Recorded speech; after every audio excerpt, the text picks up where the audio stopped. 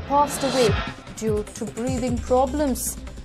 Mandur residents have intensified their protests. 60-year-old Ramappa died last night, and villagers allege that Ramappa died due to the garbage crisis in the area. This is, of course, the second death that we're looking at. The first also was of an aged woman, Narayanamma, and this time around it is Ramappa, and it is understood that he passed away due to breathing problems. 60-year-old Ramappa passed away last night, and the villagers once again pointed fingers at the government and stated that Ramappa died due to the garbage crisis, that he was in fact unable to take the garbage stench and hence developed breathing problems due to the same.